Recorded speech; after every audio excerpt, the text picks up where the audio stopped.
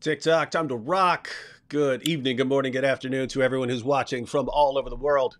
Your friendly neighborhood philosopher, David Wood. And with me now is the mighty apostate prophet, who's hey AP. I've noticed you've been hanging out with Christians so much that you're starting to get a few books in your background. Oh yeah. I also have books now in my background because I want to be respected. I want to be, I want to be cool. That's why I also started putting books in my, and I don't read them. Like who reads books? But I have them in my background. Yeah, yeah, Makes you look and feel smart. So everyone yeah. everyone should do that. Yeah, I also added a mustache, and I have adopted a new name, which is Albert Paul. The Uh, the great The, it would be funny to call you something generic like the great scholar of books, Albert Paul, yeah, yeah, the great professor of literology. Albert Paul. All right. Well, we are here because well, Good Friday and Easter weekend are coming up here pretty soon. And hey, Pete, I don't know if you have noticed this, but I noticed this. We've talked in the past about how things change in the Muslim community over time, right? Like it's hard to have a discussion and show a Muslim what the Quran says about the Bible and have him change his mind right there. It seems to, just to give examples, like if you go back 15 years ago and told Muslims, hey, there's a death penalty for apostasy in Islam, almost every Western Muslim you saw would say, "No, that's complete. Come on, that's ridiculous. It doesn't teach that." It was just talking about in battle. Totally. If someone leaves Islam in battle and goes and joins the other side and then comes and attacks you, that's all. That's all it means. Then you wonder, hey, well, it doesn't say any of that. That's not what it's saying. It says if anyone leaves his Islamic religion, kill him. That's kind of clear. No, no, no. What he really means is same thing with Aisha. Same thing with all kinds of things. Whereas now it's very common for Muslims to admit that Muhammad was with a little girl. Now it's very common for them to admit that yes, there's a death penalty for apostasy. So the change does happen. It just seems to take 10 or 15 years to get people to change their minds. But anyway, the reason I pointed that out was obviously through you go back 15 years when we would talk about the crucifixion of Jesus in the Quran, you'd get pretty much every Muslim you'd run into would say, no, of course Jesus wasn't crucified. And they would give you some version of substitution theory. Whereas now, just like, I don't know, like 2 weeks ago or something like that, I posted 3 Quran verses every Christian should know. And one of them was about Surah 4, verse 157. And I had a lot of Muslims saying that's not what that verse means. That verse isn't denying the crucifixion. Here's what it really means. And it was just interesting that now it's like now it's becoming acceptable to question what that verse is actually saying. And so it's just interesting that we could actually be right now smack in the middle of the time when the Islamic view changes from what it's been for the vast majority of Muslims over 14 centuries to a much, much, much, much better view. So we'll go ahead and read the verse here in a second. But let me go ahead and ask you, AP, because you are from some weird sect of Islam. And there are different positions within Islam. You have the dominant position, but there's always been a minority view of 4157. So what did you believe about what the Quran says about the crucifixion? Well, first off, I would like to argue that I wasn't in a very weird sect of Islam. It was You still. were weird. Were you a Salafi? No, I wasn't. Thank you. So you're in some weird sect. All right, go ahead. So I was basically part of mainstream Sunni Islam of the Maturidi school, which is one of the three most popular. Actually, Muslims usually accepted only two schools of theology, which is Ashari and Maturidi, and the Salafi school wasn't and still isn't an accepted school among the mainstream Muslims, but it has since in the last century through some traditionalist revivalism become so popular to go with this extreme traditionalist understanding of Islam. But anyway, so I was part of that Islam, and I had a Sufi, a mystical understanding of Islam, which Salafis, traditionalists, consider absolutely terrible today. But in our view, and in my view back then, the view on Jesus wasn't too different. It was simply that it was actually the same.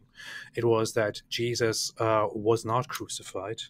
That when the Quran says that the Quran says they did not crucify him or they did not kill him, but somebody else was made to look like him. So we believed that somebody else was killed in his place, somebody who deserved to die. And it was most commonly believed in our circles that it was actually the person who betrayed him, so Judas, who was killed in his place on that day. But that was a traditional belief that is entirely baseless and doesn't actually have any foundation in fundamental Islamic sources. But yeah, so the idea was the same. They thought they crucified Jesus, but they actually killed somebody else, and Allah then raised Jesus, who is a mere prophet, to himself, to heaven, and later one day he will come back and he will fight for Allah and kill the pigs and you know, things like that, and break the cross, of course. Yeah. Yeah, dumb bunch of dumb pigs. Yeah. Yeah. Stupid pig. Yeah. All right, so let's go ahead and read this verse. And guys, this will, if you're not familiar with what Islam teaches and some of the problems with it, this is going to be a good introduction. We're going to go ahead and watch the short clip where Sheikh Imran Hussein criticizes the standard Islamic narrative. He thinks there are some holes in the narrative, and just keep in mind there have always been Muslims who believe there are holes in this narrative. I mean, like educated Muslim commentators and so on. And even AP, what you just mentioned, that your group believed that someone was punished in Jesus' place, but it was someone deserving. You have these. You have a couple of categories of understanding, Surah 4, verse 157. There's always been a minority of Muslims who don't believe that this is actually denying Jesus' crucifixion. It's saying something else, and we'll look at what that is here in a few minutes. But even for those who held substitution theory, so you have that. Then you have what you might call theistic swoon theory or theistic apparent death theory, where Jesus was nailed to a cross, but he survived it. He didn't actually die from the crucifixion. That is usually associated with Ahmadis.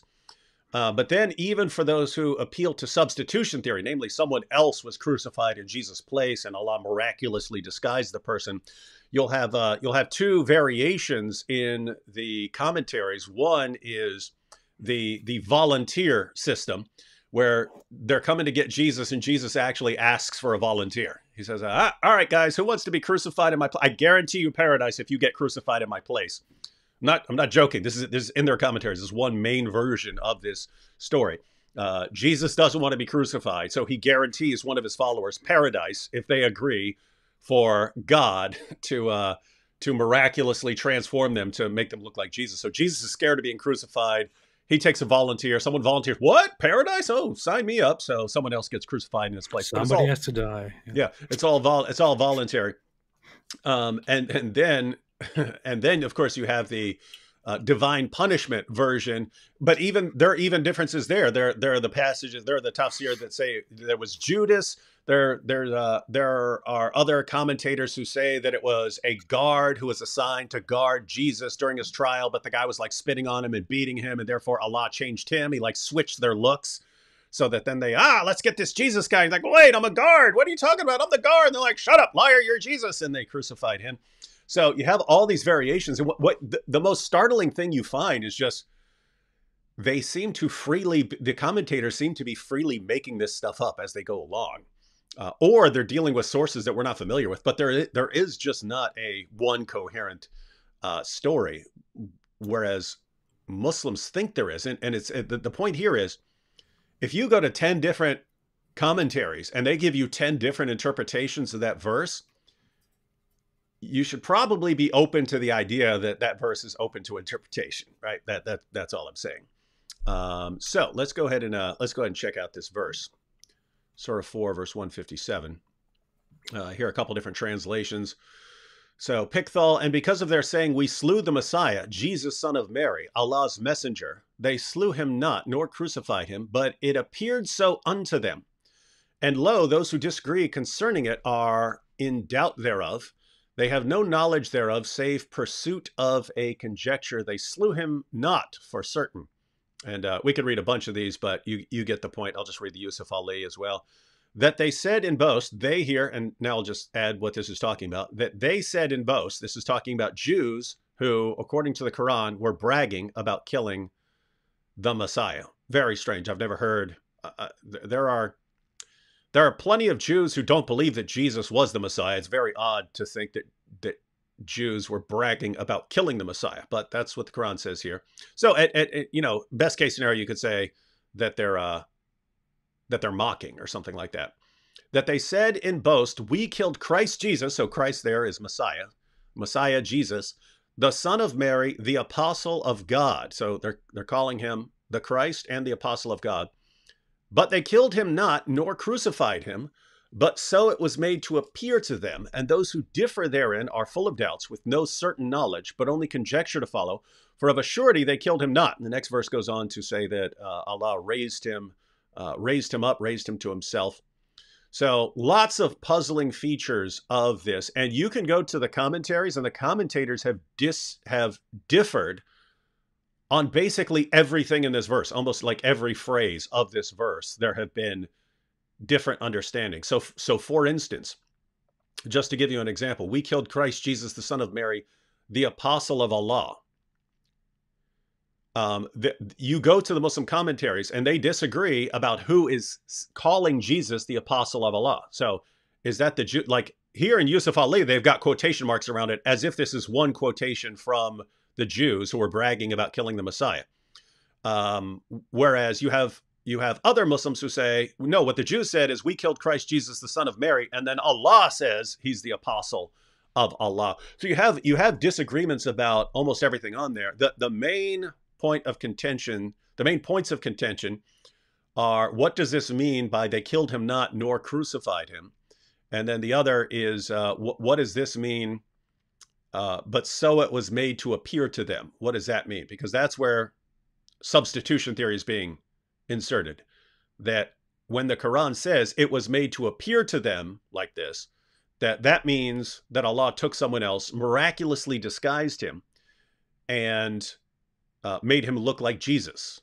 And therefore, all beliefs about Jesus being crucified are based on Allah being this epic cosmic trickster. He did such an amazing job tricking everyone that now the vast majority of people who've ever lived and heard about Jesus believe that he was crucified, even though he wasn't. So anyway, the question is, what is this actually saying? And I'll say this, if you just read this verse, if you just read 4:157, it really looks like the Quran is denying the crucifixion of Jesus.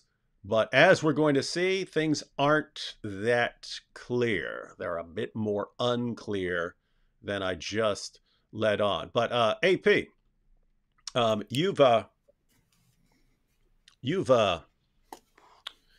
you've looked into this for a while. Hey. Yeah, so you understand that the standard Islamic narrative,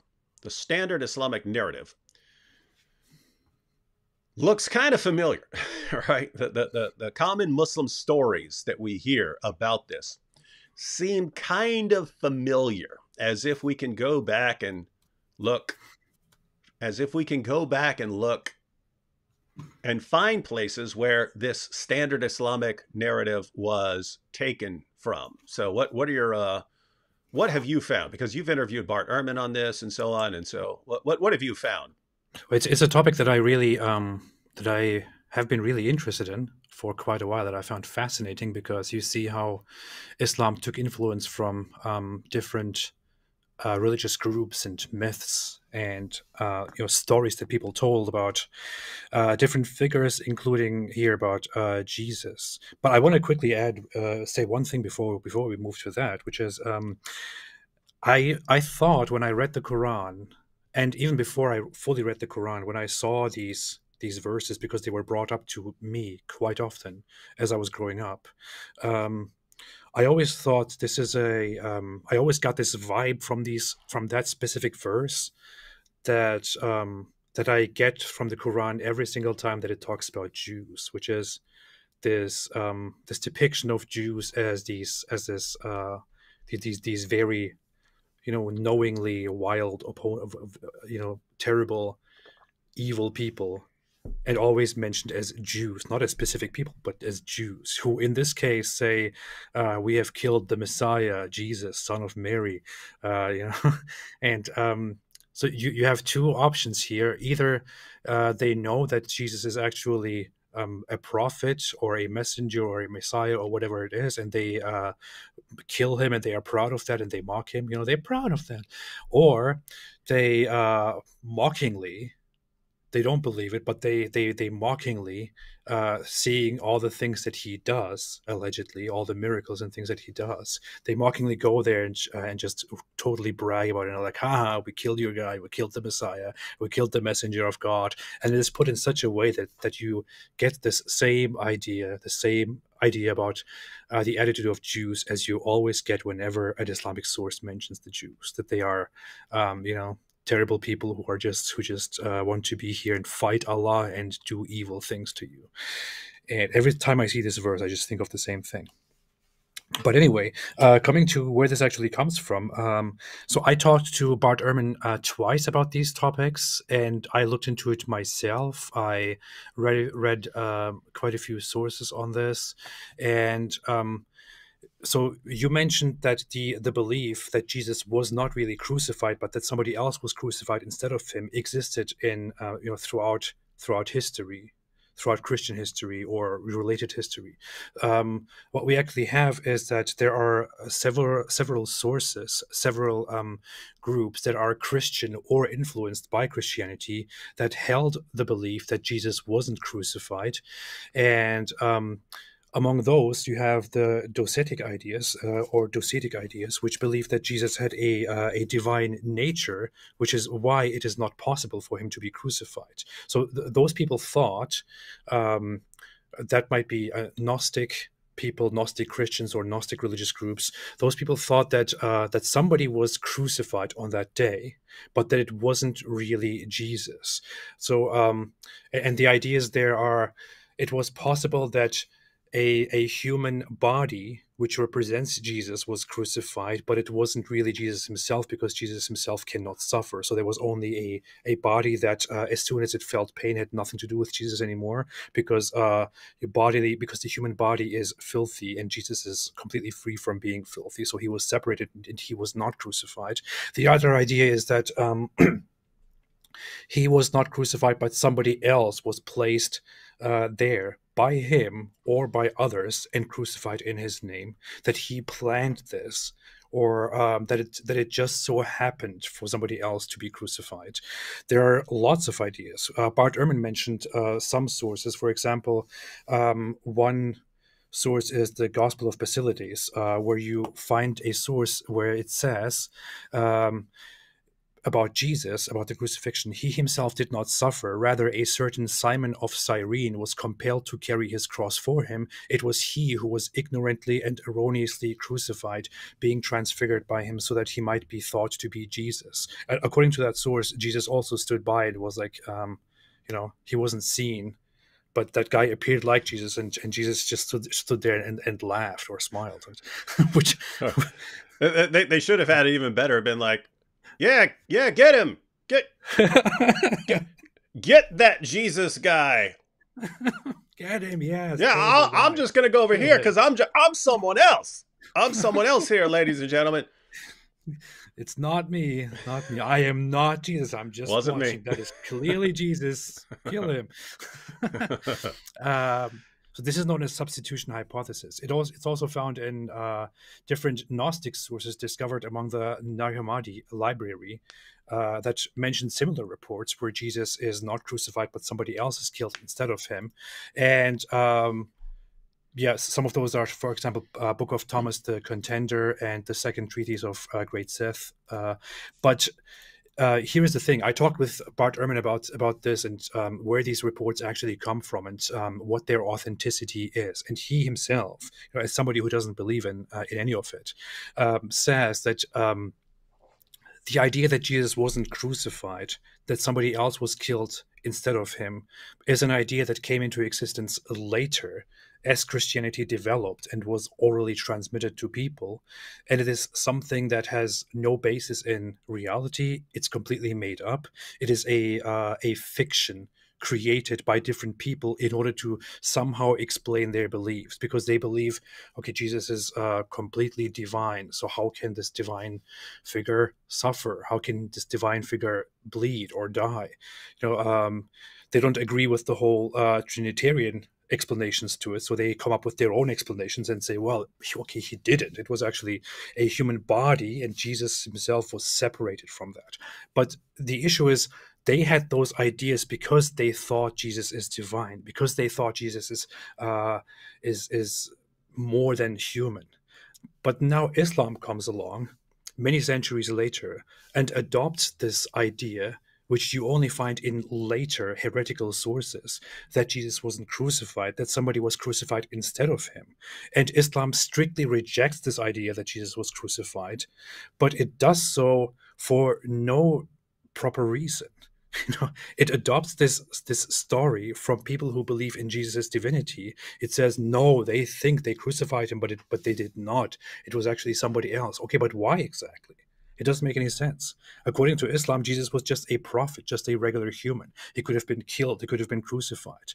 But Muslims with the Quran adopted this story without knowing why they adopted it. The story is put in such a way because of the divinity of Jesus. And you can also find related stuff like this in the Quran, where the Quran also adopts some stories about Jesus from those sources again, like from the infancy Gospels, for example. It adopts stories like that Jesus had turned clay birds into actual birds, blew life into them and made them fly away. Like, this is a story that you find in the Quran. But when you think more deeply about it, it doesn't really make sense, because this story is found in infancy Gospels as part of the idea that Jesus is God, that he can give life to inanimate beings, which is why he, as the God that he is, blows life into clay birds and makes them fly away. But Islam somehow gets this story through folk influences and adopts it into Islam, while also claiming that only Allah himself can, give life. But then you have a story in the Quran in which it explains that Jesus actually turned clay things into into real birds and made them fly. But why? It doesn't make sense, right? Anyway, so lots of examples to that are found in the Quran, where it shows that the Quran, in a corrupted, ignorant way, adopted these ideas. Yeah, and you've pointed out the great irony in all of this. That so you go back to the first century, and Christians had this idea of the incarnation, that God entered creation as Jesus of Nazareth, and that the eternal divine word entered creation, takes on human flesh, and now you have something that is simultaneously God and man, simultaneously has two natures.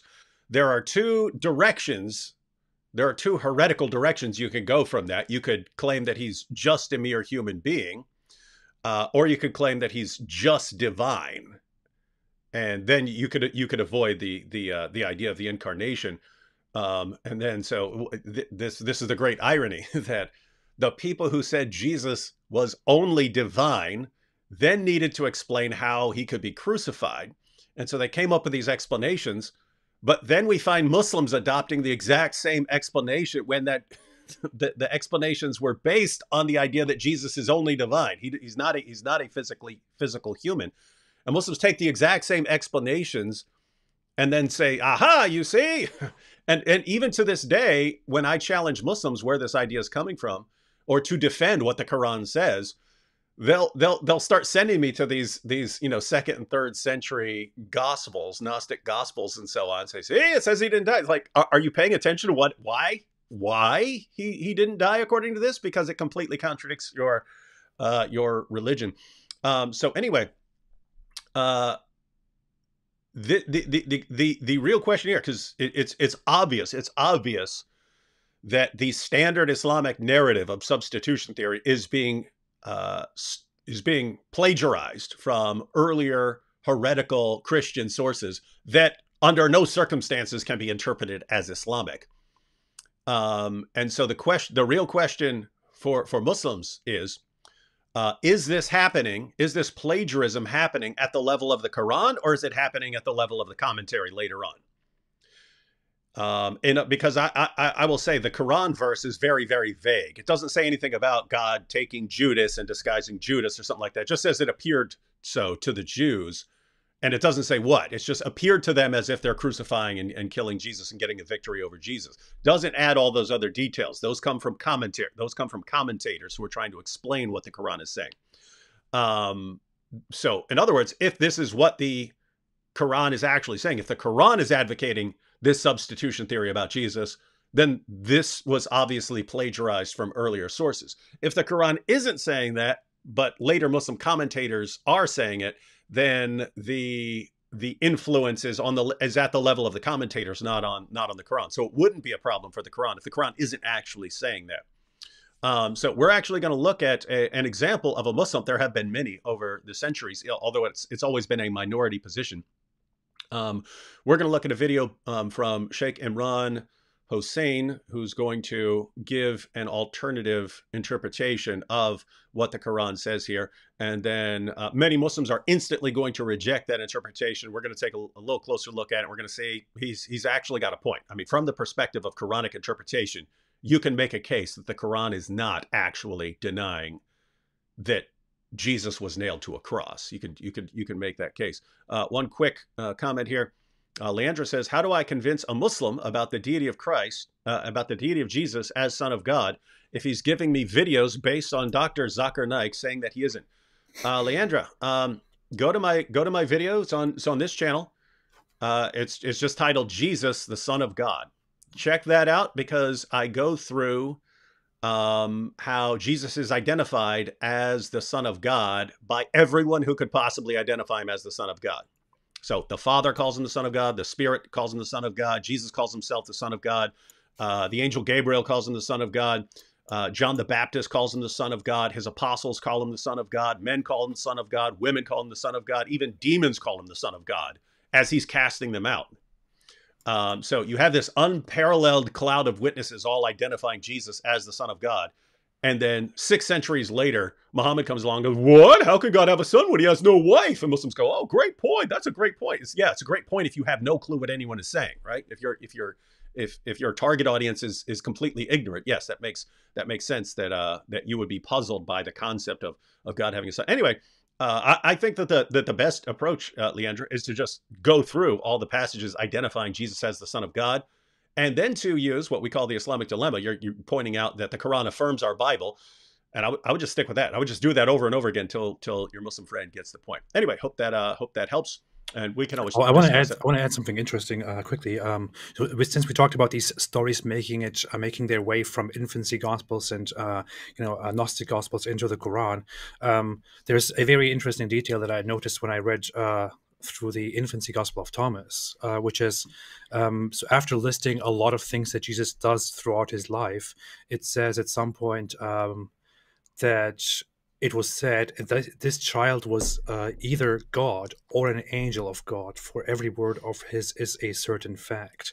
And the point that it makes and that it emphasizes there is, all of the things that you have just read about Jesus, people were so, speechless that nobody expects these things to be done by a regular human. So they think this must be something above human nature. It must be God or something in between, which was, by the way, also an idea that some Christian heretical movements had. Mhm. So these sources point that out, that people in that time, back then, thought, okay, this has to be God or something like God. But then Muslims come along and think, no, no, he did give life and he did do all of these things and all of that, but no, totally regular prophet, just like any other. Yeah, isn't it weird? I mean, like it would have been very easy to just deny all the stuff about Jesus, but they keep the virgin birth, they keep all these miracles, including raising the dead. They keep that he's the Messiah. They keep that he's going to return to judge. They keep all this stuff. And then things calling him, the word of Allah and a spirit from Allah. They're taking all these things, which there was a reason for those things in the Christian context. Namely, he's the God man. He is the incarnate. He's the incarnate word. And then Islam denies that. Islam denies that he's the incarnate word, but then keeps all the other things, which then make no sense. If he's just a regular guy, why is he so obviously special in all of these ways? And Islam just has no explanation. Just Allah knows. Allah knows.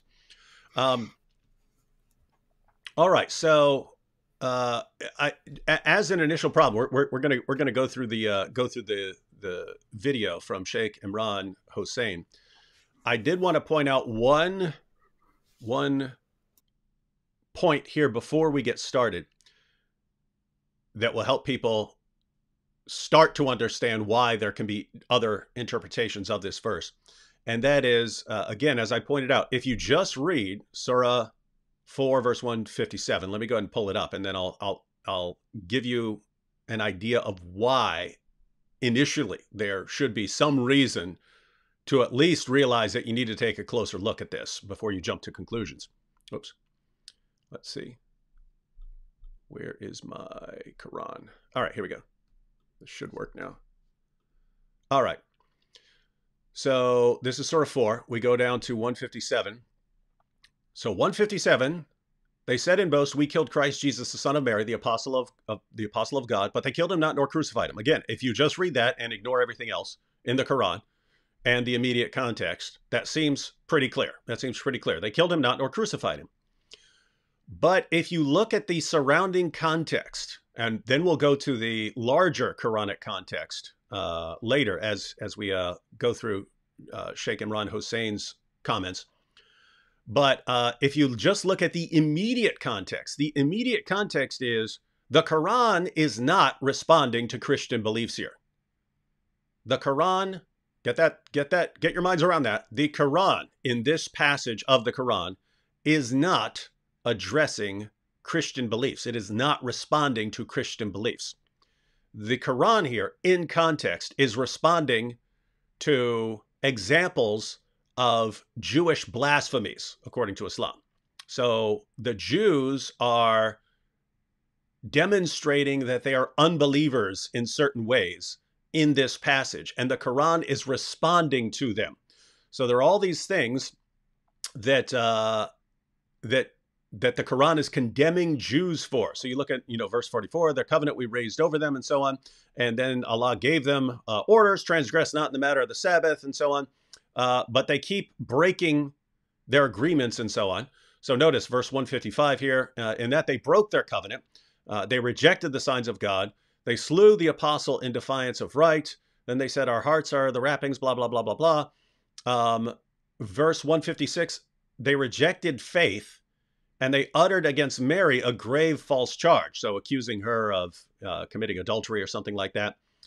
And then, in addition to all of this, so the Quran throughout this passage is responding to Jews who are committing various kinds of blasphemies, or they're demonstrating their unbelief. And here in 157, then the Jews say, we killed Christ Jesus, the son of Mary, the apostle of God. But notice, in identifying him as the Messiah, it looks like they're bragging that they thwarted Allah, right? Haha, we overpowered Allah by overpowering his apostle or his messenger. We got the victory by killing him and crucifying him. Once you understand what the Quran is talking about in this passage, namely that it's not trying to correct Christian belief here, it's trying to correct the claims of Jews who are claiming that they are winning these victories over Allah, then the question you should be asking is, I mean, obviously, before trying to understand what it's saying, it should clue you into the idea maybe we need to understand this, because just in theory, based on the passage, this could be correcting Christian beliefs, because Christians think that Jesus was crucified, and the Quran is somehow jumping in there and correcting them. Or it could be correcting Jews who believed that they had crucified him, but it's saying, no, actually you didn't, because Allah replaced him with someone else. Could be saying that. Or what the Quran is actually correcting here is their belief that they had won a victory, that they had overpowered a prophet of God and gotten a victory over God. That the Quran here is actually saying, no, you think you got him through this crucifixion. You think you did, but you actually didn't. Because, and this would be the idea, because notice, if you're looking at this, it says, well, it says they didn't kill him. They didn't crucify him. Yeah, and the idea, the possible interpretation, the possible alternative interpretation is, wait a minute, in Islam, they believe in a soul. They believe in a soul that survives. So you thinking you got victory over Jesus is just silly, because you're not killing and crucifying his soul. You might do something to his body and so on, but that's not really killing and crucifying him and giving you the victory. Instead, Allah just made it look like you got the victory. It was made to appear to you as if you got this victory. But Allah simply raised Jesus up. So Jesus is still around, and he's going to come back. He's going to return to judge you because he's been raised. So those are possible interpretations. But anyway, the point there of what I was just saying is, once you understand the context, that the verse isn't in a passage that is correcting Christian beliefs, instead it is a passage that is correcting Jewish claims, then you might want to start wondering what this verse is actually saying. And we're going to look at some clips of, we're going to look at a clip from Sheikh Imran Hossein, where he's actually pointing out, he obviously thinks the standard Muslim interpretation is completely silly and blasphemous. He believes it is one massive insult to Allah.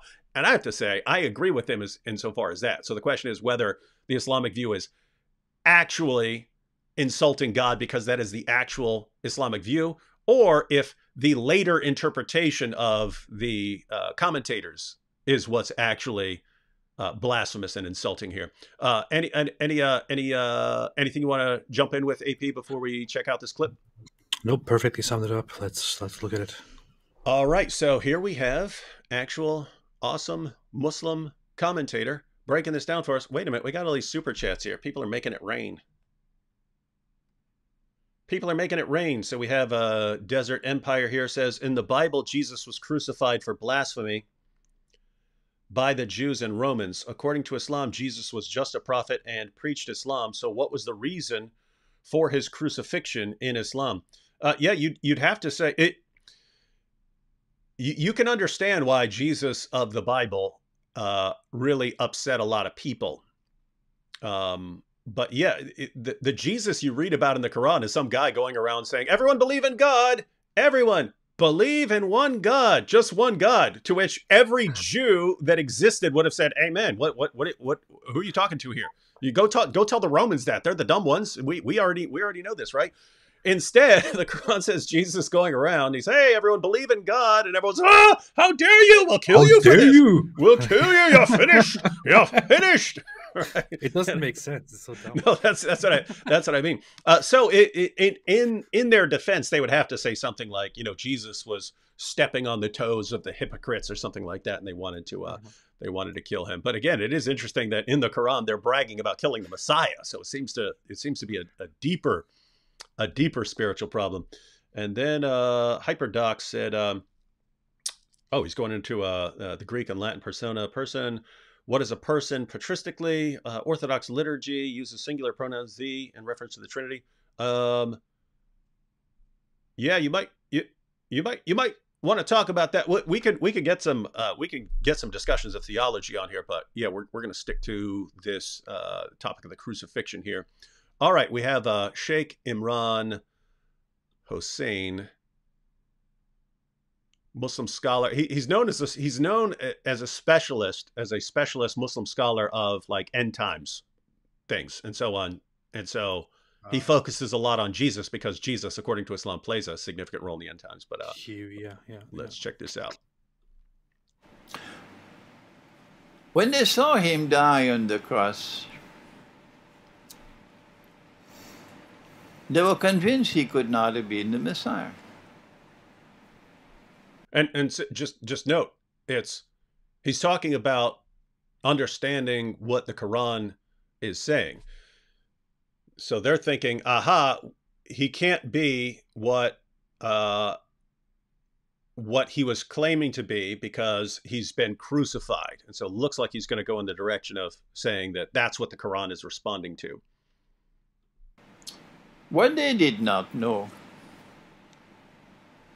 was that Allah made it appear to them that he was crucified. What's the definition of crucifixion? It is that you should die by hanging on the cross. What? This is actually very important to everything else he's saying, and if you miss this, you won't understand his actual position. But he's defining crucifixion and death in a specific way.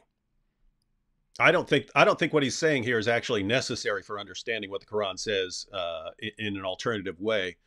But his definitions here, they're going to be, to say that someone was crucified is to say that he died by being nailed to a cross. That's not how most people use crucifixion. That's not what crucifixion is in the Bible. Crucifixion just means nailing someone to a cross, or even it could be tying someone to a cross, but you're putting someone on a cross. That's what crucifixion is. And then almost everyone dies from that. I know of one example of someone who didn't die from crucifixion. That's where they actually tried to take the guy down and save him. So he's saying crucifixion means you die by being put on the cross. And then he's going to ask what death is. And he says, death is when Allah takes your soul but doesn't return it. So then you're dead. It's only when Allah doesn't restore your soul. But he believes Allah can take your soul away from your body. Allah can take your soul away so that your body's there and has no soul, in which case it's biologically dead. But then Allah can return that soul, and then you're raised up. And so based on these definitions, he can read the Quran. He can read the Quran literally, but using these definitions of crucified and dead. So they killed him not means they didn't kill him in a way that Allah took away his soul and didn't return it. And they didn't crucify him means he didn't die by crucifixion, because since Allah returned his soul and raised him up, therefore he wasn't crucified. Now, you don't have to go down that road. You could just say, because there have been Muslims who are just thinking in terms of the soul of Jesus. Like, you didn't actually crucify him in Islam. You continue to live on. So you can't kill someone like that. But anyway, that's the direction he's going. Any thoughts on this, AP? I want to add something very quick, which is something interesting that he says, which you may not clearly understand if you don't understand the Islamic way of thinking about sleeping and dying. In Islam, according to the Quran, when you go to sleep, Allah takes your soul, and you get your soul back when you wake up. And Weird. If you don't get your soul back, then you are dead. So these are the two deaths. You die when you go to sleep, and you wake up when you come back to life and get your soul back when you wake up, and you die when you really die, and your soul is not given back by Allah. That's interesting. I also find that he sounds like the Islamic Osho. Do you know who Osho is? No, who's that? some preacher, you know who that guy is? Oh, Osho. that guy, the Indian guy, right? Is he? Yeah. No, that guy's awesome. Anyway, yeah. That guy's hilarious. No, I actually like this guy. I mean, at first it sounds weird and stuff like this, but when he starts going, "Let me warn you," I was like, okay, this guy's kind of cool. Yeah. All right, shake and run. Here we go. Now he's going to break down what death means. But guys, just make sure you understand these two concepts that he's going to use, or the rest of what he says does not make sense. And if you miss it when you're watching this, then later on you won't understand what he's saying. So crucifixion means you die by being put on the cross.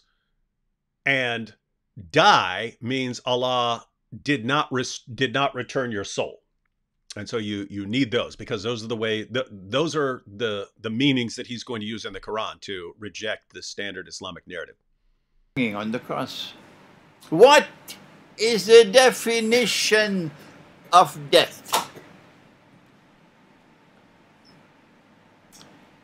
Answer. The definition of death is that Allah should send the angel to take the soul and not return it. Allah sends an angel to take the soul and doesn't return it. So if the soul was returned, you didn't die in the Islamic sense that he is referring to here. And so you put those together, you've got his basic understanding. Was Jesus put on a cross? Yes. Did he die by that? Well, maybe in the sense most of us would use, but not in the special Islamic sense that he's talking about here, where death means Allah did not restore your soul to you. And so he's going to interpret that in light of that. Anything, AP, before I continue this clip? I find it too comedic the way he talks and the gaps he leaves behind. Stop being so judgmental. I mean, it's just funny to me. I don't know. No, you're sitting here laughing at people when you got this weird hybrid German-Turkish thing going on. You're making fun of this guy. I'm not making fun. It's just always funny to me to listen to these kind of speeches. Like, what is death? It is. Yeah. Yeah, but it's funny because he'll like pause for like 5 seconds between phrases, and then when I made my video, I didn't want it to be super long, so I cut out the pauses, and then Muslims are, you edited what he said to make it sound like he was denying the crucifixion. Yeah, yeah. Interesting stuff. Is there anyone who differs with me? A bunch of people. They're all Muslims. The definition of death is that Allah should take the soul and not return it. Can Allah take the soul and return it? Tell the schoolboy, go back and study the Quran. Hey, schoolboy. I like that. It says, can Allah take a soul and not return it, or can Allah take a soul and return it? Tell the schoolboy to go back. But I like that. Hey, schoolboy, why don't you go back and read the Quran and see what death really is? Huh? Schoolboy. Yeah. I'm gonna start using that. Listen, schoolboy. He's making a reference to a certain Quran verse that is. Yeah, I will look it up in a little. Yeah, we're actually going to pull up some relevant Quran verses because, guys, I want to be clear here. I like being able to point this out as a problem for Islam. Surah 4, verse 157, that Islam is portraying Allah as this cosmic deceiver who starts false religions for no reason, tricks and deceives even the people who follow his prophets. Because keep in mind, Jesus' followers ultimately concluded that he was crucified. Where'd they get that idea according to the standard Islamic narrative? Allah tricked even them. And that's like horrifying. That is a horrifying thought that you've got this cosmic trickster who might trick you even when you're trying to follow his prophets, right? That should be a terrifying thought, especially for Muslims. Because guess what? If Allah tricked and deceived the followers of Jesus for no reason, how do you know he's not tricking you? Right? How do you know he's not tricking the followers of Muhammad? If you trick the followers of Jesus, why not the followers of Muhammad? So I like being able to point that out. But once you understand some of the issues, some of which the Sheikh is bringing up here, but also some other verses of the Quran, you start looking at 4:157 going, actually, I'm not sure that is supporting substitution theory. I think there is a significant amount of room for interpretation of this verse. But let's go ahead and continue here. Cosmic Trickster sounds like a new atheist channel that goes into making Cosmic prank Trickster. videos. Cosmic Trickster. Cosmic Skeptic should come out with his prank channel. Yeah. Cosmic Trickster. I want to bring up two Quran verses. So Quran chapter 39 verse 42 and chapter 6 verse 60 are probably the verses that he's referring to when he says, "Go back and study the Quran." Those say, "Allah takes the souls at the time of their death, and those that do not die during their sleep. Then he keeps those for which he has decreed death and releases the others for a specified term. Indeed, in that are signs for the people who give thought."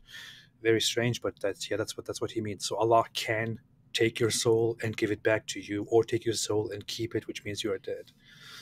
And that's why he was saying, does anyone disagree with me? Yeah. Does anyone disagree with me? Because he was gonna, hey, if you're sticking to one interpretation of 4:157, you got some problems, because you're gonna run into some problems with some other Quran verses. Yep. Someone put in the chat, cosmic knob fiddler. That again. That's wrong. I'll always get to that. Yeah, and guys, just, I mean, keep in mind, even if you don't have this verse, this is the main disturbing verse when it comes to Allah deliberately deceiving people. There are others, and this was so troubling to the early Muslim community that Abu Bakr, Muhammad's closest companion, a man who was one of a handful of people that Muhammad guaranteed would be in paradise. Abu Bakr got the guarantee that he would be in paradise from Muhammad himself. But Abu Bakr said, if I had 1 foot in paradise, I would still fear Allah's deception. In other words, I would think, hey, I'm stepping, look at it. Look at all the virgins. Look at all the wine. Look at all the little boys dancing. Oh, yeah, I'm about to step into paradise, and I've got 1 foot in there. I'm almost there. I'm so close. He said, I would still be worried that Allah's going to say, psych, haha, you're going to hell, ah, ha, ha, ha. Right? Rug pulled. Yeah, so, guys, there are consequences of your theological views, especially if you're viewing Allah as this cosmic trickster. So I would say to Muslims, guys, if there is a serious alternative explanation of this that doesn't portray your God as like Loki, basically. I mean, that's what Allah sounds like when you say things like this. He's like Loki, right? Remember, Loki in the disguises himself in the movies and stuff, can make him look like that. That's what Allah sounds like. But he's doing it to other people. I'll trick you. I'll make you look like this, and I'll make you look like that. Pretty creepy stuff. That's funny. I never thought about that. Loki is actually in the Norse mythology thought to be the mischievous brother among the gods who just does terrible things and can't be relied upon. He's a deceiver. And Allah could be compared to that in a sense. Hey, that's weird, because if Allah is the God of mischief and the Quran says what you have to do to mischief makers, I don't know. Anyway, so. Here we go. Then what did Allah do to make it appear that he died? Let me warn you. I love that. And my language is sometimes very harsh, because that's the only language some people can understand. Oh, hey, Pete, did you catch that? He said, let me warn you. Hang on, let's go back, because this is very important. Let me warn you. And my language is sometimes very harsh, because that's the only language some people can understand. Hey, AP, according to the Sheikh here, some people only understand harsh language. And therefore, we can't just go around being nice all the time. According to Sheikh Imran Hossein here, when you're dealing with people with some stupid ideas, you have to be very harsh. Yeah. So just keep that in mind, AP. According to Sheikh Imran Hussein, it's okay for us to be harsh in our language when we're dealing with people who are making stupid claims. Yes, because absolutely. that might be the only thing they understand. Only thing. Okay, that's him. Well, I'm going to do that from now on. All right. Don't come with this nonsense, because it is not only pathetic nonsense, it is absolutely sinful to say that Allah, wa na'udhu billah min hadha, Allah calls someone else to take the appearance of Nabi Isa alayhi salam, and that innocent man, innocent because he never claimed to be the Messiah, he was crucified. He just called the standard, most common Islamic view pathetic nonsense, or pathetic nonsense. But if you go around among Muslims and ask them about whether Jesus was crucified or not, the absolute majority, almost everybody, will say, no, Jesus wasn't crucified. It was somebody else. That's what the Quran says. I mean, those who know will say that, So, and that's what the majority of scholars have said. That's what all the traditional scholars say. So, and he just called it pathetic, and he said that's sinful. That's pathetic nonsense. And and he's gonna go on here, but I mean, he's got a point, right? Like, I mean, listen, guys, think about what he's saying. Guys, you're gonna stand before Allah and say, aha, great job, Allah, tricking all these Christians into believing Jesus died on the cross by taking that other guy who didn't do what Jesus did and making sure he was crucified. Great job punishing someone else for Jesus.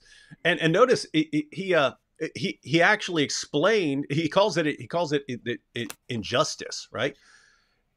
And he says that this other person was innocent. Obviously, Muslims are going to jump in. If it was Judas, he wasn't innocent. If it was the guard, it wasn't innocent. These guys aren't innocent. But he's saying he's innocent of what Jesus did, right? He's innocent of the charges against Jesus. So you're saying Allah could just take someone else who did something else, disguise that person, make him look like Jesus, and have that guy punished for the sins of someone else, or what are perceived as the sins of someone else.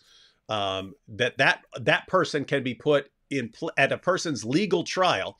You could take someone who's done something else, miraculously disguise him, then that other person gets punished and serves the sentence, or gets executed, or goes to prison, or whatever it happens to be. Allah can do that. And he's saying, what are you talking about? Judas didn't do that. They weren't trying to get Judas. You're saying that Allah did this? So anyway, this is interesting stuff. That's a very interesting perspective to look at it from. To say, even if that person was guilty, who died, he wasn't guilty of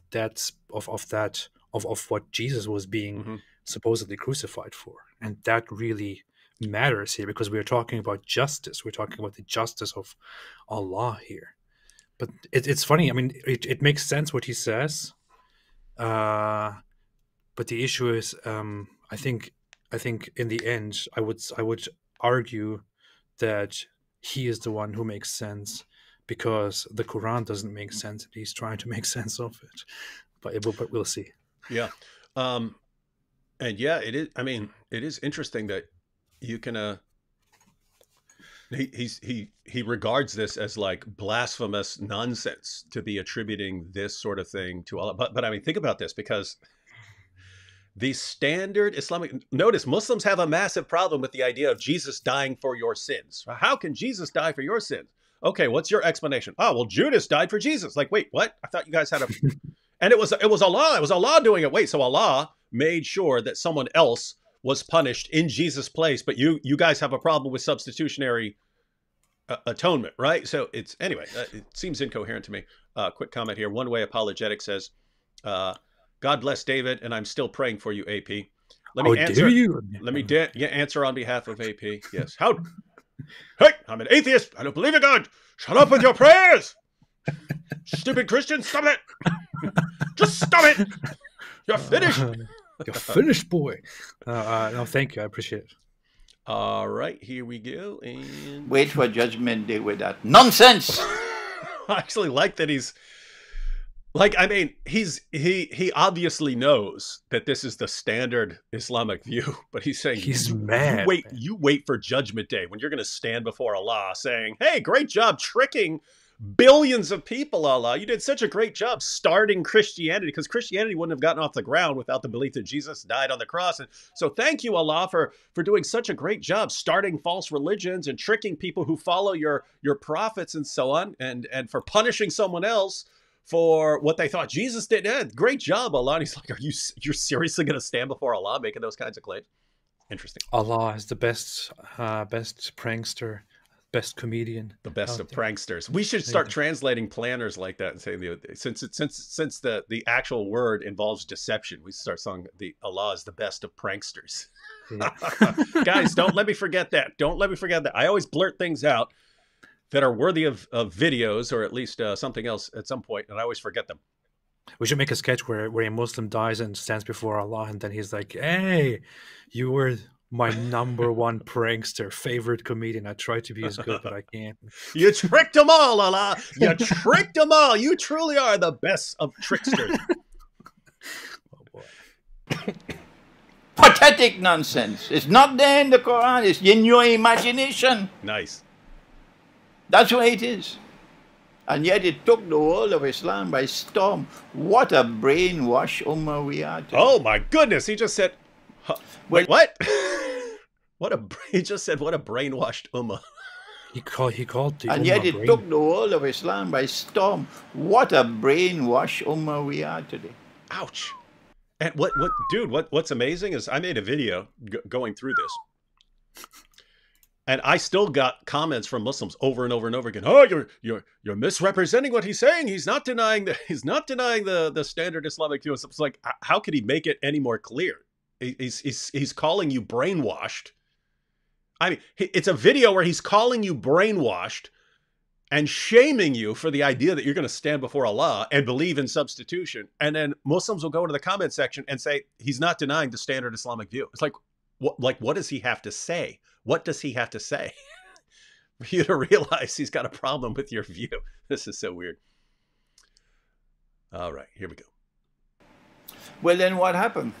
All right. Good well, question. then why don't you go to the Quran? Let the Quran explain rather than go on fancy flights of imagination. Fancy flights. You're going to tell Allah on Judgment Day, you caused that man to assume the appearance of someone? That's what they're going to do. And he who never claimed to be the Messiah, he was crucified. That is an act of injustice. You attributing injustice to Allah? What foolishness. Pretty bad. Where are the scholars who will correct this foolishness? That is interesting. He's saying, where are the scholars who will correct this foolishness? He understands that it's foolish. And guess what? There probably are more scholars who realize how foolish this is. But you can't say anything because you'll be targeted, you'll be targeted like you're a heretic for denying what the Quran, what the mainstream view of the Quran is. It reminds me of Sheikh Yasser Qadi with the whole holes in the narrative interview. Every scholar who knows the history of the Quran, who knows about the different qira'at, who knows about the manuscript tradition, every last one of them knows that this idea that, the Quran's been perfectly preserved right down to the letter is complete nonsense. Every last one of them knows that. And yet they can't say it. They can't say a word because they'll get eaten alive by the ummah and you're denying the perfect preservation of the Quran. This is heresy. And so they all have to keep their mouths shut. And so this guy's pointing out, it's kind of cool. It's kind of cool that you could, be all old and stuff like this and not have to worry about your future. Like, I look forward to that. Like, man, you guys think I'm talking trash now? Imagine me at 70 or something like this. Like, there's nothing you could ever do to me again because I don't care because I'm all old. I'm all old and it hurts when I pee and things like that. And I don't care. That's a good perspective, man. I love how angry he is. I love how really genuinely angry he is, and he's shaking as he's like, "It's nonsense." Yeah, yeah. That I mean, think about this. From his perspective, you've got the entire ummah running around accusing Allah of being this divine deceiver, this divine trickster. Who, you don't know what to believe. If Allah can trick people for no reason into thinking that Jesus is crucified, and even his followers can be tricked by this. How do you know anything that's going on right now? How do you know we're even live streaming right now and Allah's just not tricking you guys into thinking that D Wood and AP and Imran Hussein are all in this are all in this live stream you're watching right now? And maybe Allah's tricking you about all of us and we're not here. Maybe I'm in Antarctica right now and Allah's just tricking you into you don't know what to believe if you believe in this cosmic trickster. He recognizes, guys, this is nonsense. And it's shame on him, shame on you for saying this. It's funny because we talked about this quite often in the past. We made live streams. We talked about the issue of what it entails to believe that Allah actually made somebody else appear like Jesus. And we pointed out, you very often pointed out how people are actually basically with a straight face, with belief, saying that Allah has deceived people and thereby created a false religion, which he complains in the Quran. And so this is a huge problem, and Muslims should look at themselves and realize this. And he goes basically from the same angle here, but just saying This is not what we believe. We have been brainwashed. That's why we believe this. This is wrong. It's nonsense. That's not what the Quran says. So we are very much going from that very same idea that this implies that Allah is a deceiver and he's unjust, and Muslims have to change their view. Hussein here says link or title of the original video. Hussein, I put that in the description box, so you can. I think the full lecture is he goes into like end time stuff and so on a lot with Jesus, but I think the full lecture is like an hour and 15 minutes. But that's in the description box if you wanna check that out. If you go to the description box, you see the link. Yeah. All right, so let's see this. That's why I have to be so forceful in my language. Let me warn you. Allah took his soul. Allah took his soul. They thought he was dead. See, now he's breaking it down very, very simple on what happened.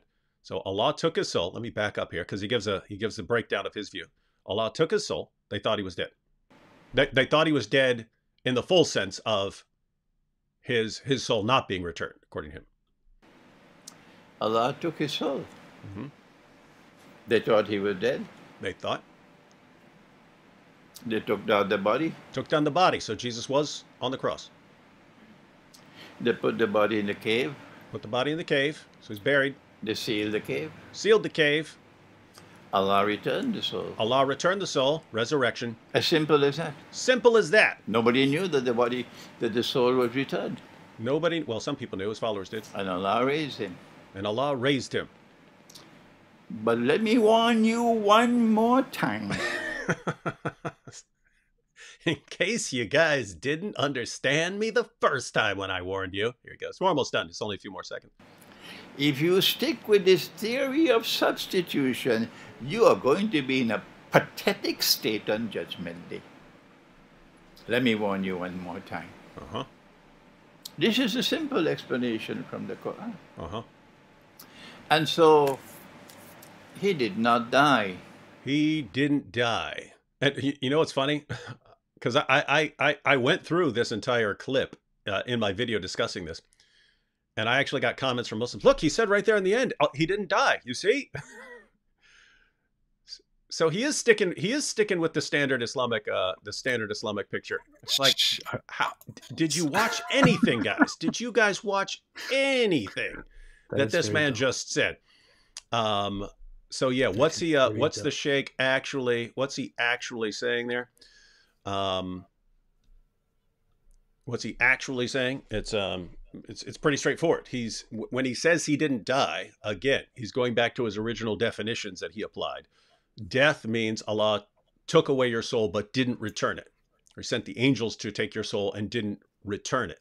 If Allah takes your soul when you're on the cross, and then they bury you and so on, and then he returns your soul, you didn't actually die. You didn't actually die. And so he says that's what the Quran is actually saying here. And you don't need all of this stuff about God tricking and deceiving people for no reason into thinking that Jesus died. And I would lay this down as a kind of rule. If you have multiple interpretations available to you, and one turns your God into the Islamic version of Loki, you should probably go with a different interpretation. But for some reason, our Muslim friends, nope, that's the only interpretation that is acceptable. If it doesn't involve Allah being a great deceiver, we do not want that interpretation. That's weird stuff, right? Here is the issue that I have with this. When you look at the verse, chapter 4, verse 157, and you go into the wording of the verse, you see that it's explicitly says that they say they killed him. Then it says in Arabic, وَمَا قَتُلُهُ, so they did not kill him, and وَمَا ثَلَبُهُ, so they did not crucify him. That's what it says here in the wording in Arabic in this verse. Mm-hmm. But it was made to appear to them so. Yeah, and this is where some of those other verses that are relevant actually come into play. Because I mentioned I don't think you have to go exactly with his ideas about all of this. But let me pull up a couple more verses here, because again, same principle. The overarching principle, as far as I'm looking at this, is as you just pointed out. If you're looking at the verse sounds like it's clearly denying Jesus' death and even his crucifixion, like he wasn't even crucified. So it's not just that he didn't die; it's that he wasn't nailed to a cross. If you look at the surrounding context, start saying, okay, well, this isn't addressing Christian beliefs. This is addressing Jewish claims. And the Jewish claim was that they had somehow gotten victory over Jesus or something like that. And so could that be what the Quran is denying?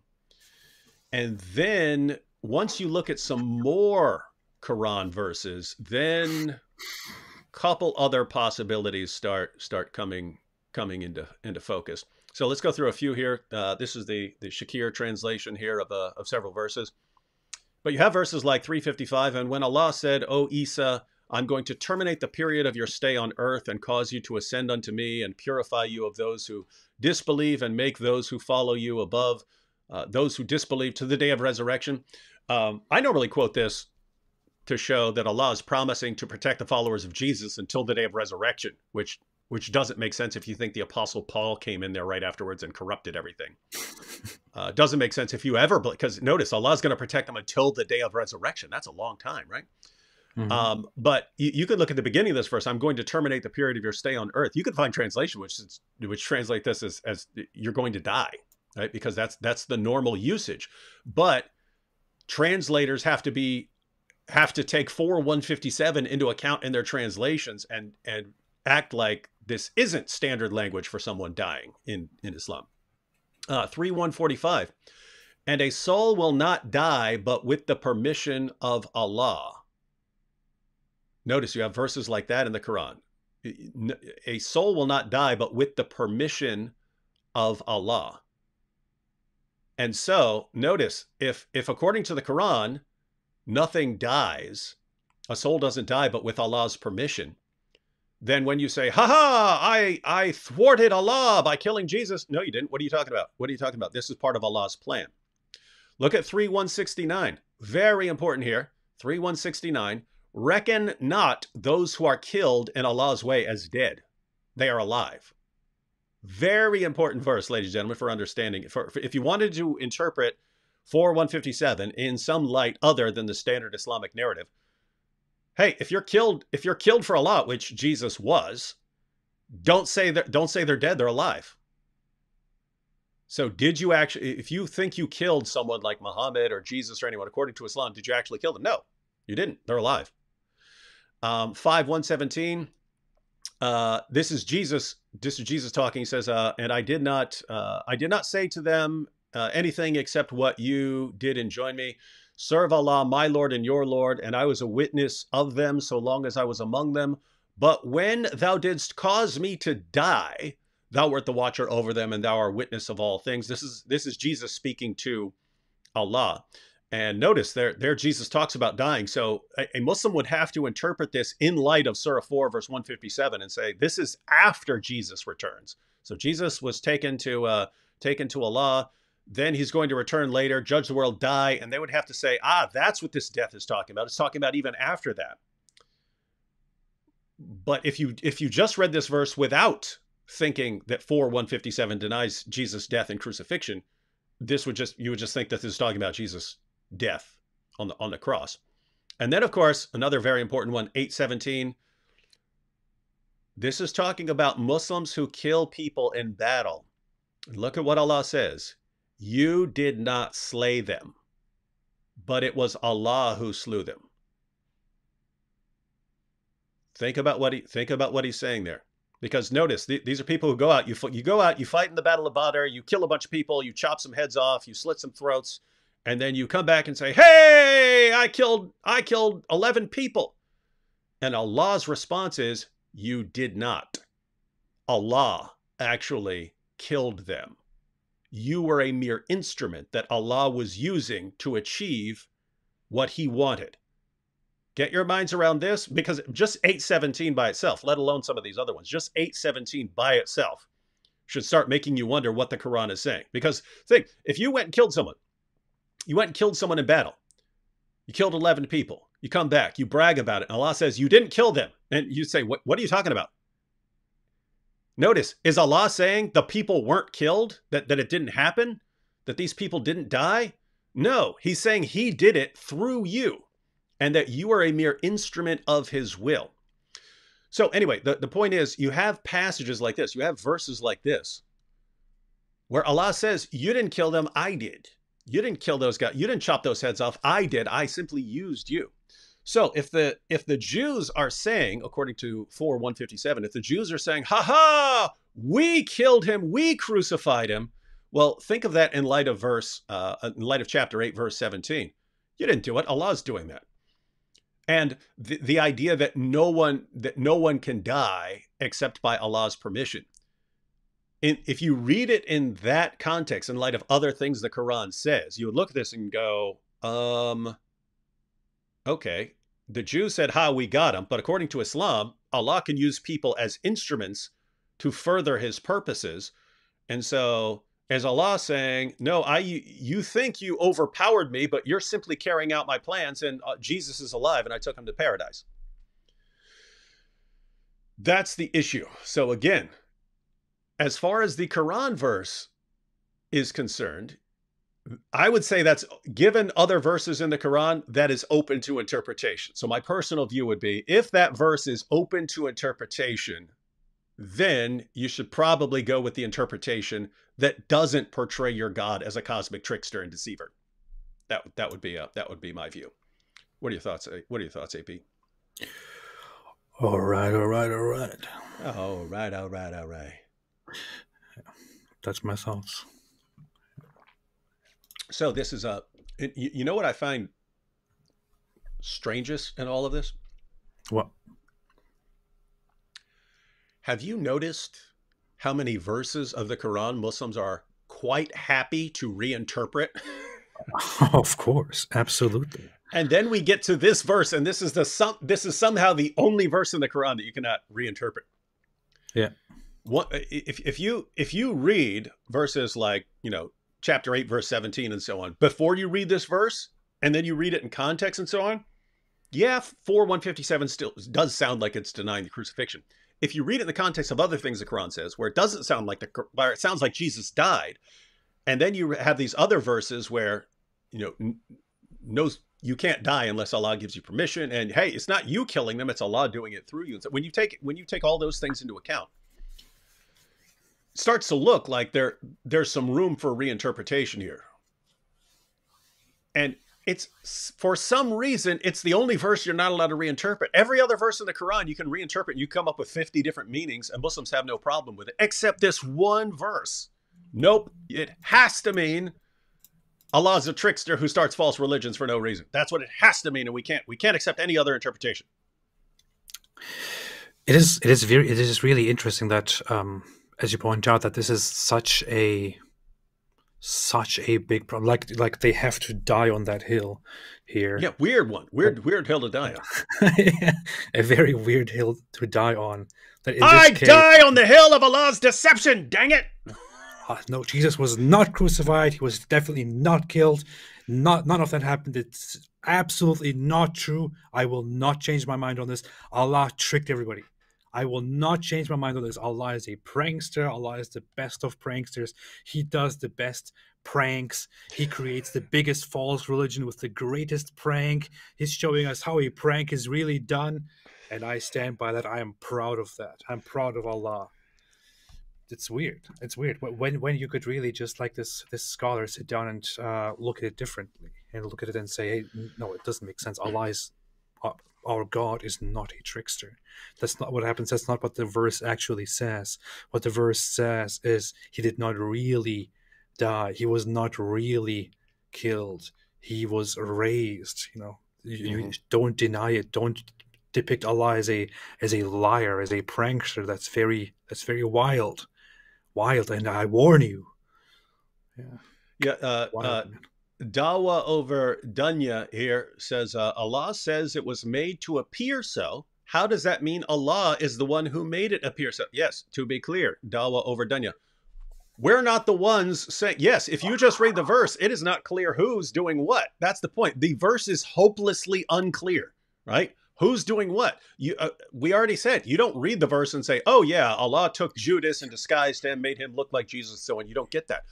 Hopeless. We're saying the standard Islamic view is that Allah miraculously disguised someone. Again, either a volunteer, someone volunteered, I'll do it, Jesus, I'll be crucified in your place. And Jesus, oh, I'm so scared of crucifixion. I'll do it for you in your place, Jesus. So you have the Muslim commentaries that portray Jesus as a coward who lets someone else die in his place. Notice, completely reversing the gospel. Or you have this stuff about Judas or the guard, and Allah miraculously disguises that person to make him die in Jesus' place. And there you at least say, okay, well, it was a person who deserved punishment. But notice the complete gospel reversal even there. That you have in Christianity, you have the innocent Jesus dying on behalf of guilty sinners. And then the standard Islamic interpretation flips it and makes it no, the guilty Judas died on behalf of the innocent Jesus. Complete reversal of the gospel. We did have a comment here from, where is it? Dr. Khalil Andani. I have to add quickly. It says the actual wording in the verse is, so they did not kill him, and they did not crucify him, and then it is, it was made to appear to them. So it doesn't even specify whether somebody else was placed instead of Jesus. It wasn't. It's not specified who did that and why it happened. All it says is it appeared to them so, or it was made to appear to them so, as such. But in this case, again, it doesn't matter if Allah is in this verse directly and explicitly said to be the one organizing this deception. What matters is, this is such a big issue. It starts Christianity, if you go by the Quran's narrative. It starts this corrupt version of Christianity. This is how it starts. This is the catalyst. And apparently Allah, who plans things and who sends Jesus and who raises him, is part of this whole plot of making Jesus apparently die on the cross, but then saving him behind the scenes from the cross, and then letting everyone fall into this big, giant deception and starting the biggest false religion in the world. And that's on him. Yeah, it is like of all the various positions you could be glued to, why that one? Why the one that makes Allah this cosmic cosmic trickster? But notice, I mean, the phrase in question there, so it was made to appear to them, or something like that. You can interpret that in a ton of different ways. What's that saying? That someone else was made to appear like Jesus, and that's how Allah made it appear to them? Or just, hey, it appeared to you like you got the victory over Jesus. It appeared to you like you killed him. It appeared to you like you refuted him or thwarted Allah. It was made to appear to you that way, but you didn't, because Allah raised him up, so he's good to go. Right?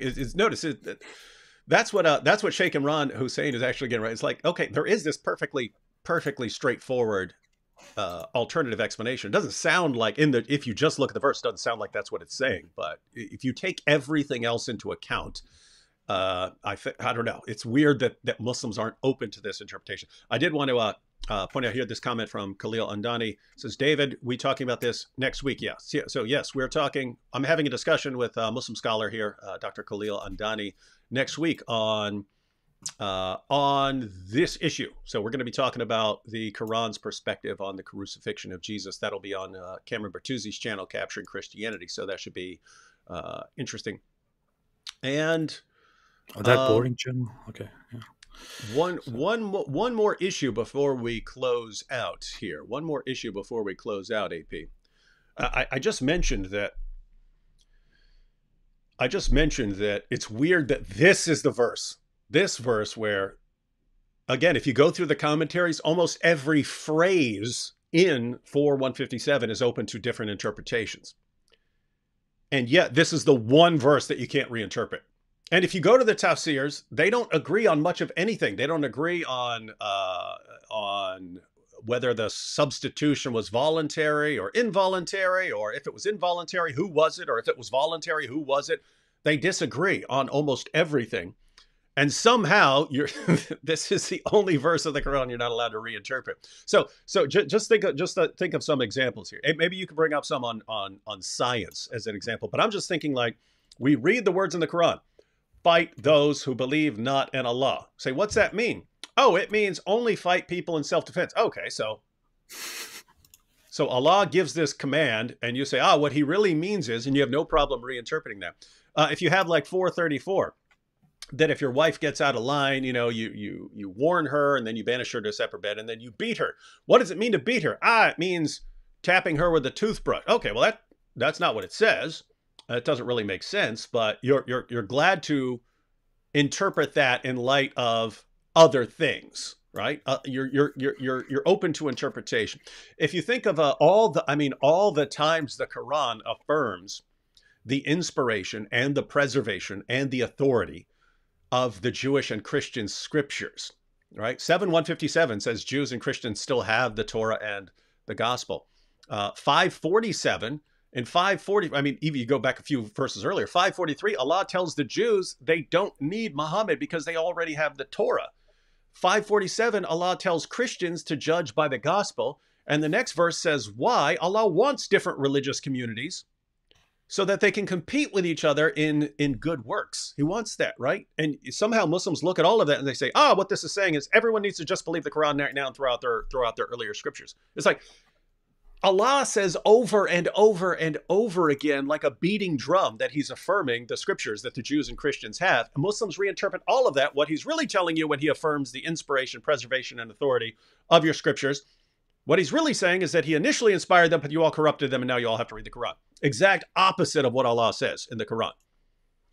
And they're happy to reinterpret all of that, no matter how clear. And then, as you've had plenty of experience in this, AP, talking about these scientific issues, can you think of any verses that seem to be saying one thing, like 4:157 seems like it's saying something, but our Muslim friends are happy to reinterpret those verses? Can you think of anything like that? Yeah, can I think of anything?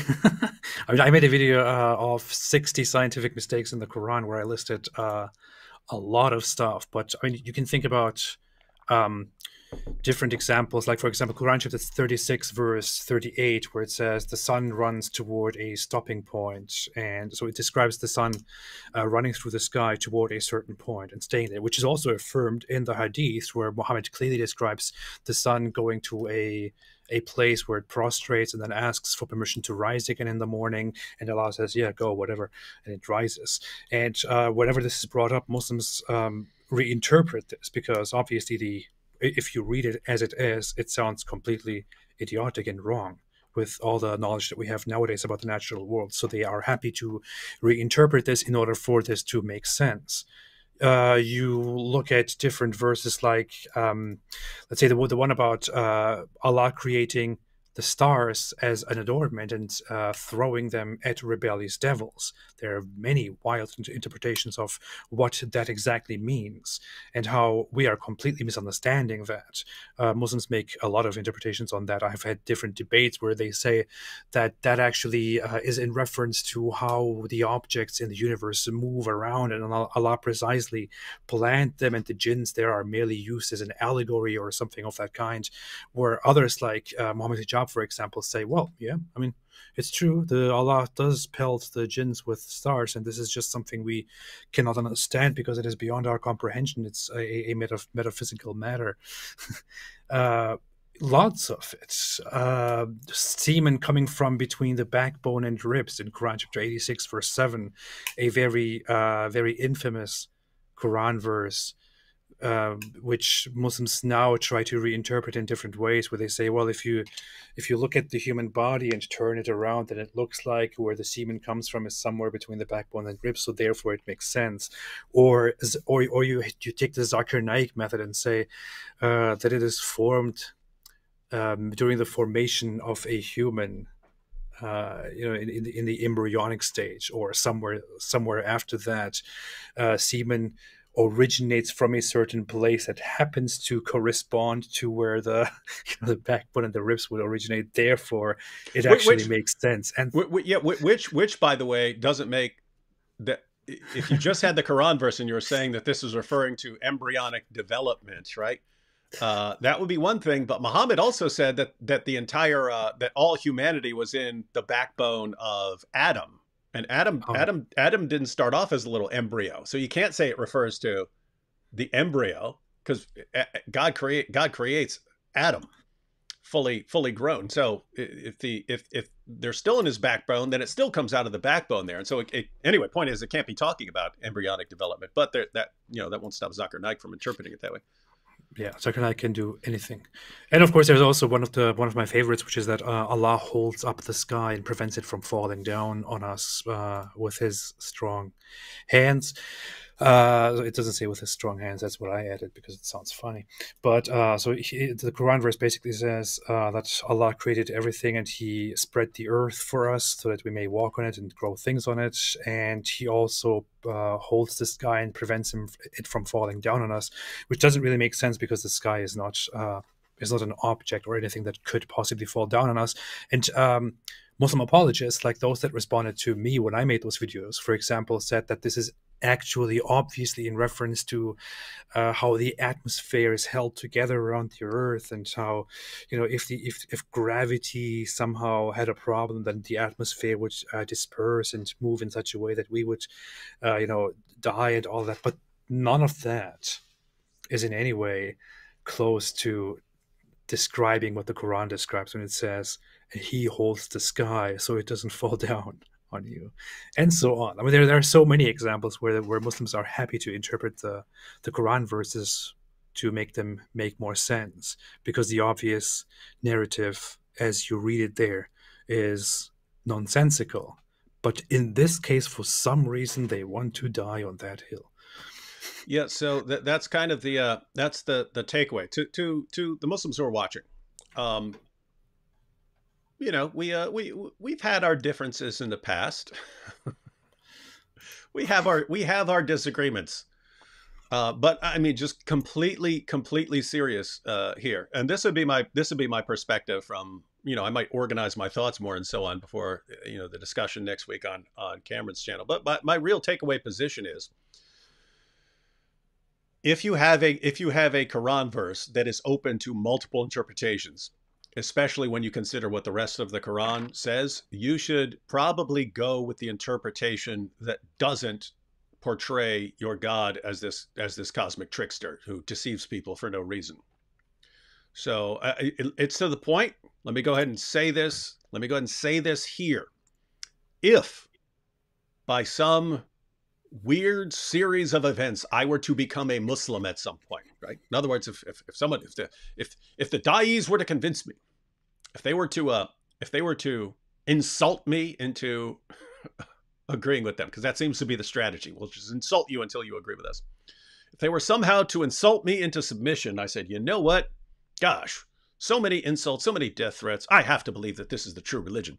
And I were to convert based on what I know about the Quran, affirming the scriptures of the Jews and Christians, and based on what I know about what the Quran says in 4:157, and how at least the interpretations of that were influenced by heretical Christian sources. Knowing all of that, if I were to convert to Islam, this is what I would conclude. I would conclude 4:157 has been misinterpreted by Muslims because the Quran is affirming earlier scriptures which clearly claim that Jesus died by crucifixion. That's also a fact of history, and the only way around it is to portray God as a deceiver. I'm not going to do that. And therefore, I'm going to conclude that 4:157 is not denying the crucifixion. And as far as other things like the deity of Christ and so on, I would have to say, okay, the Quran is affirming your earlier scriptures, but you must somehow be misinterpreting those passages. If you're concluding that Jesus is God, you have to be misinterpreting those. And you would have to say things like, okay, Jesus obviously wasn't dying for the sins of others, so he was dying like, like other prophets have died. But even as a Muslim, I would have a massive problem with the standard Islamic narrative. I would say I can't accept that. I can't accept that position. So this is all to just encourage those of you who are watching. Of all the verses that you are unwilling to reinterpret in the Quran, how is this a very ambiguous, very confusing verse that, at least on the standard interpretation, portrays God as a deceiver? And you don't have to. You are not glued to that. You do not have to agree with that interpretation. Why would you demand to stick to that interpretation when you're so completely confident in reinterpreting all the other verses in the Quran? It's so weird. That's so weird to me. Yeah. I would say, if I, for some reason, for some very, very strange, extremely weird miracle, somehow converted to Islam again, in some weird fantasy world, I would probably have to conclude that the Quran is not the direct, unchangeable word of Allah, but that it is somehow, a different guide that went through channels, and that is just for us, written by fallible humans, not of an infallible nature. Because even if I somehow converted to Islam, it would be very hard for me to agree that such a terrible book is actually written by an almighty, by the Almighty Creator. But I would also say that's very far-fetched, because not even a miracle could make me believe in Islam at this point, ever. Yeah. Now you're starting to sound like Richard Dawkins. Nothing will make me believe. You can never correct anything I believe. Ha ha! You see. Here's another example. So this is Isa 87 here. This is from earlier when we were mentioning when I responded to a comment by Dawa over Dunya. But Isa here said, Dawa over Dunya tried saying that Thomas was simply in shock when he called Jesus my God. So if anyone is new to this, I'm not bringing this up just to respond to Dawa over Dunya. This is another point about what we're saying. In the Gospel of John, Jesus post-resurrection appears to Thomas, and Thomas says, "My Lord and my God." And so it looks like Dawa over Dunya is saying that Thomas just went into shock and said, "Oh my God," like someone in America would say, right? "Oh my God," not realizing Dawa over Dunya. That's something that people say today. That is not something Jews say. Jews would regard that as taking the Lord's name in vain. They didn't shout out, "Oh my God!" They didn't say that. OMG. Yeah, they did. That's not a Jewish saying, right? They had a bit more reverence for calling people God and Lord than that. But anyway, the reason I wanted to bring that up was not to even correct the point. The point here is, notice, you're perfectly willing to reinterpret what someone is saying to bring it in line with your beliefs. Well, Thomas couldn't be calling Jesus God there, so he must be saying something. You're perfectly willing to reinterpret things like that. Why not a verse that is eminently open to reinterpretation? 4:157. There has always been a minority Muslim view, even among scholars, that this verse is not denying the crucifixion of Jesus, that it's saying something much deeper about people not being able to get the victory over Allah. And even if you think you have, Allah is simply raising people, and so they're safe. And so there's always been this alternative explanation. And so why not go with it here? It really looks like you just like being on the opposite end of a Christian doctrine. That's what it looks like. It's also very strange. I did this. I asked the same thing to Sajid Lippin when he had a back and forth with me about Jesus in the Gospels and the Quran, where his position was, which is not the most popular one. His position was that the Gospels that we have today are, preserved and are as they were revealed by Allah, but that they are nowadays translated and read in a corrupt Christian light. But he was sticking to the idea that they are authentic Gospels, and for some reason he was trying to argue that things in the Gospel of John are taken out of context or wrong, and that the Gospel of John actually makes perfect sense, and that Jesus is not divine and not the Son of God according to the Gospel of John. And I just thought, why in the world would you ever attempt to recognize the Gospel of John from an Islamic point of view Mm-hmm. as an authentic scripture by Allah, and then somehow try to play with it and twist it? I mean, every line in that gospel refutes Islam. Yeah, and that's just the position that Allah has put people in. All right, we're gonna close out here in a second. Someone get a dollar super chat ready. Someone just put a dollar in the super chat because earlier. Oh, there we go. Earlier, when people were putting in super chats, I was thinking, oh, they're making it rain. They're making it rain. And anyway, I was thinking we need a stripper, ladies and gentlemen. Since people are making it rain, we need a stripper. Now, can anyone think of some part-time stripper who'd be happy to volunteer here for us? I know the answer immediately, but I would like the chat to contribute to this. So can anyone think? Can anyone come up with a part-time stripper that we might want to make dance for us? We might want to make dance for us when they make it rain. Anyone? Here we go. Ready? Ready. Since they made it rain.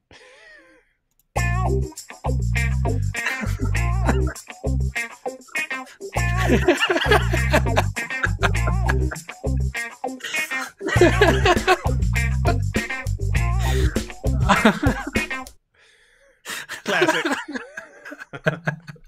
Wow, that's good. You should use it every single time now. Yeah, we should do that. And I don't think I want to do that every single super chat, but I might want to use it every show when we get some super chats. Hyperdoc said, "I'll strip if you answer that person question from earlier." What question from earlier? Keep in mind, we don't want you to strip, Hyperdocs, but Hyperdocs misunderstood the topic here and thinks we're looking for strippers, but no, that's not what we're doing. we're really looking for strippers, everyone. We really want them. We already got a stripper. Part-time stripper, Mohammed Hijab. Yeah. And then we had so how many lies are there in the Quran, and which one is the most obvious, and how much these interpretations differ from some centuries ago? Yeah, this is there are lots of different interpretations of this verse because there are lots of things in the verse that are confusing, and so yep, just an ongoing issue. And notice this is a situation where we're trying to help. I'm actually legitimately trying to help here. I think you should be open to other interpretations of 4:157 in light of the historical evidence, in light of what your theology requires if you go with certain interpretations, and even look at scholars like Sheikh Imran Hussein, who, guys, you are believing in some really weird stuff here. You need to stop. And I agree. You need to stop with the stop calling God a cosmic deceiver. Stop it. Stop it. Get some help. You should play that video. You know that video by is that Michael Jordan? Yeah, the Michael Jordan video where he says, "Stop it, get some help." Yeah. Anyway. Yeah. All right, ladies and gentlemen. Well, that's what we wanted to cover here. We were going to cover a video which I think is going to be the most epic live stream in history on your channel yesterday. Things didn't work out. Because you can never trust an atheist to be reliable with anything, but unless something goes horribly wrong, we'll get back to that on AP's channel this coming Saturday. So guys, you don't want to miss this. I'm not joking. I'm not exaggerating. I think this is going to be one of the most epic live streams in history. Very powerful. So you want to check that out. That will be happening on my channel.